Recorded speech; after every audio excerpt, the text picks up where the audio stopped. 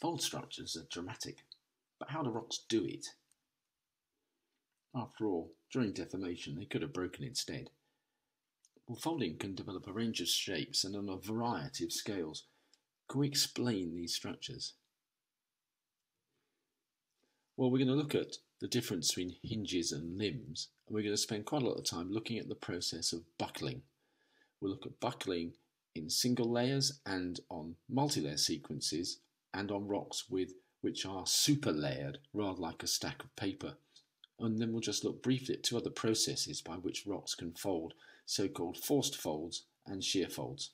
Let's start off by looking at how an individual layer might actually fold. So the first mechanism we're going to look at is something called tangential longitudinal strain, where the bending can occur by outer arc extension and inner arc contraction with no distortion on the limbs. And you have an analogy of this in your own hands. It's a finger. If you bend your finger, the outer side of your knuckle stretches and the inside contracts, like this. And it's a good job your fingers work like this. And you see these relationships in nature. So here's a recumbent fold structure, the hinges running into the hillside. And if we zoom in, we can pick out the outer arc stretching because of those white veins which have cracked the bedding. And then if we look at the inner arc, we can see that it's pinched in, implying layer contraction. But this isn't the only way in which rocks can accommodate folding. Another way is through flexural slip. And this time there's no slip at the hinge and all the action happens on the bedding planes. And an analogy of this is a paperback book. We can see that in order to accommodate the fold, the layers have slipped. And so this behaviour is something you'd expect to see in well-layered rocks, such as here in the Canadian Cordillera, where these interbedded limestones are believed to have deformed by interbed slip. So there's a derivation of flexural slip, which is called flexural flow. So rather than view the rock as made as lots of individual bedding planes, it's viewed as a continuous medium. Nevertheless, we can still mimic this behaviour and the shear sense using our paperback book. So on here we've drawn some lines that are more or less orthogonal to layering, and after folding, this is what happens. So you can see that there's no shear at the hinge, and the limbs themselves have sheared inwards like this. So we've got three mechanisms by which the layering can deform to create a fold. Now let's take that forward and look at buckle folding. Buckling is formed by layer parallel contraction, as you can see on the cartoon. So understanding of buckling was developed in the 1960s by two geologists, Biot and Ramberg, who independently carried out some experiments using analogue materials like plasticine, and they could control the viscosity of the material. So in this, the viscosity mu is set up with a higher viscosity than the medium within which it is embedded, which is the yellow material in the view. And after deformation, you make folds in the stiffer, higher viscosity layer. These experimenters were able to change the layer thickness and the viscosity and empirically derive this relationship, that the wavelength of the fold relates to layer thickness and the viscosity contrast. It's a rather ugly expression, but the take-home is that layer thickness and viscosity contrast control the behaviour and the development of the wavelength. And we can see this empirically on this rather nice deformed aplite vein in the Swiss Alps, where the layer thickness varies from left to right in the view, and so too does the wavelength of the folds. Thick layer long wavelength, thin layer short wavelength. So this is a qualitative demonstration of the Biot-Ramberg relationship. Now their experiments also go on to explain some various other phenomena. One of these is the evolution of parasitic folds. Parasitic folds, little folds, sitting on the backs of big ones, as seen in this photograph. Well, in this explanation, we're starting off with a single high viscosity layer in green, embedded in low viscosity material yellow. And after a fairly large amount of deformation, we make a fold train. The effect of this is to create a new mechanical thickness for this package. So the wavelength increases.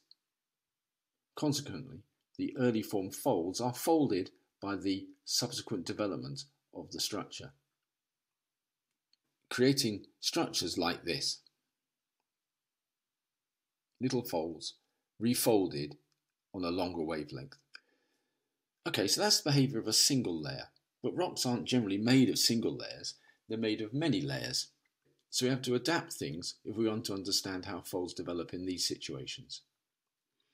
So let's go back to our experiments again, and we've still got our two viscosities, mu1 higher than mu2.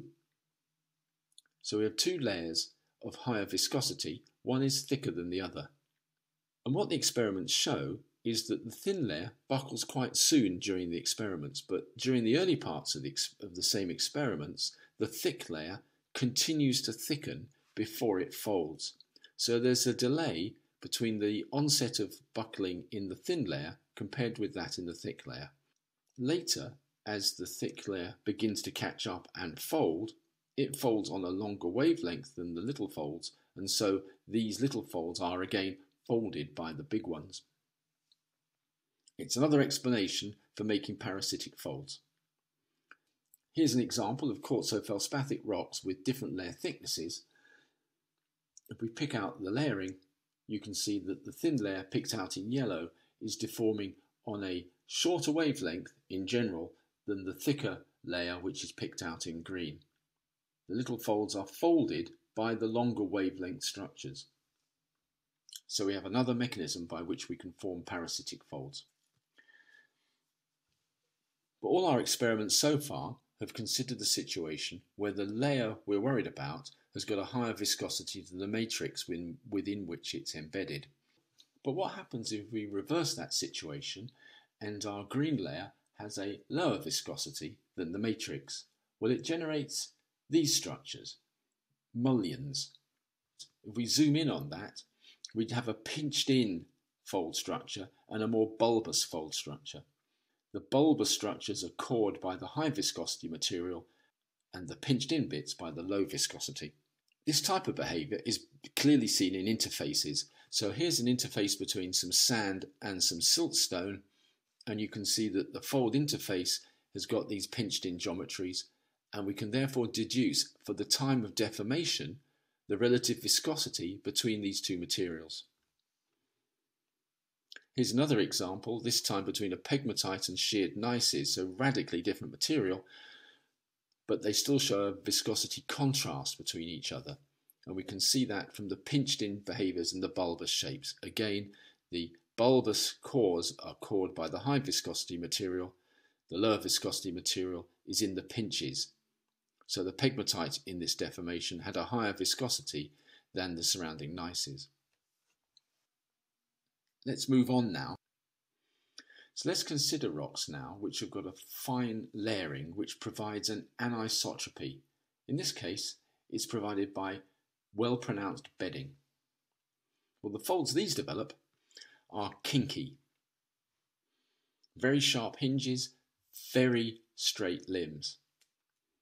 And here's an example from southwest England showing those forms. We just bring out these very sharp hinges in the cliff section for these recumbent folds. And presumably the deformation here is accommodated by flexural slip in these rocks with this super layering.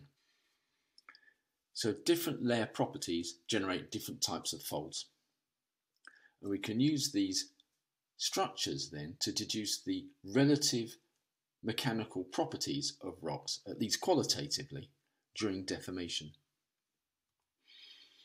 Let's now look at how an individual fold might develop. And again, this understanding was developed largely through analogue experiments in the late 1960s and early 1970s. And what these experiments did was to look at how much effort it took to deform a package of rocks through time. In other words, they were tracking the strength of the material as the deformation progressed. So early on, the strength increases as bending is resisted by the layers. It takes more and more effort to keep pushing in. But when the rock begins to fold, it moves to a pin joint limb rotation mechanism. So at this stage, the deformation can progress very easily by rotation of the limbs. So the strength drops. But through time, it gradually increases as the folds tighten to lock up. But in nature, often the deformation doesn't end there.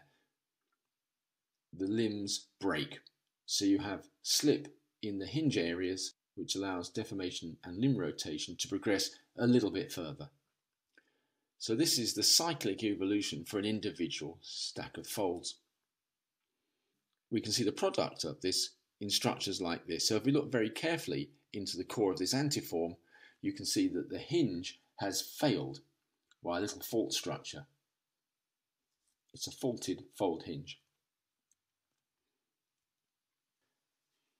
Okay, so that's a brief introduction to buckle folds and their evolution. We've looked at them in single layers, in multi-layers, and in these super-layered successions where there's a pronounced layer anisotropy. But it's not the only way in which folding can develop. Another set of folds are called forced. By that it means that folding is a consequence of another non-buckling process. And here's an example of a fold that is created as a consequence of movement on a fault that has a particular shape. It's following a little staircase. Just to cartoon up how that works, this is the evolution of the structure. So the fault forms as this step, and movement of the hanging wall block up the step has created a fold in the hanging wall, not through buckling, but because of a consequence of displacement up the fault shape. It's a forced fold.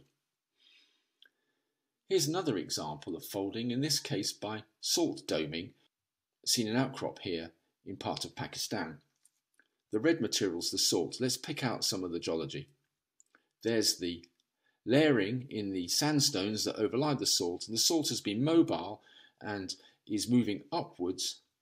As a consequence, it is folding the rocks on top.